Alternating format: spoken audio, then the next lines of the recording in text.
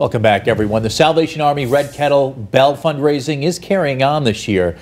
Though despite setbacks with COVID-19, they have found a way to safely collect donations to help the community. Western Mass News reporter Sabrina Riley has more on how you can help them as well.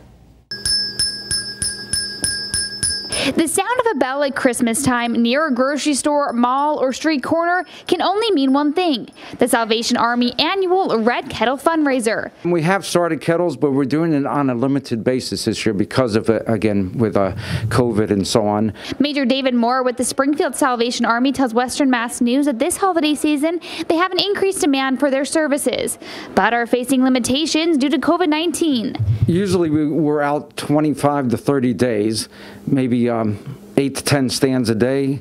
This year I'm looking at being out maybe 12 days and only 3 or 4 stands a day. So that's going to be down a lot.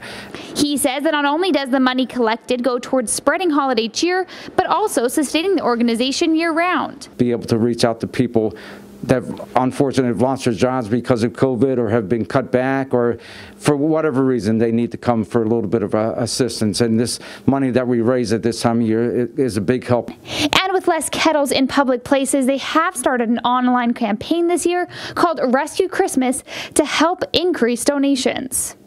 Rescue Christmas is for the Massachusetts division, but really throughout the United States, just so people can realize that Salvation Army needs help to rescue Christmas this year. Another way they are trying to rescue Christmas is through these Christmas morning boxes in place of their annual toy drive. It's designed that they can have a nice Christmas day. There's pancake mix and syrup in there.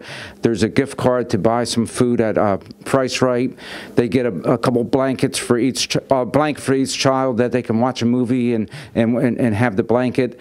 Popcorn. There is a little game in there. And if you'd like to help the Salvation Army in their attempt to rescue Christmas, there is still time. If people would like to give and they don't see us, they can always give online.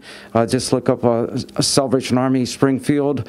They can also just send a check to 170 Pearl Street. Hoping something like this, again, people will hear this and want to give on a Giving Tuesday. That would be great.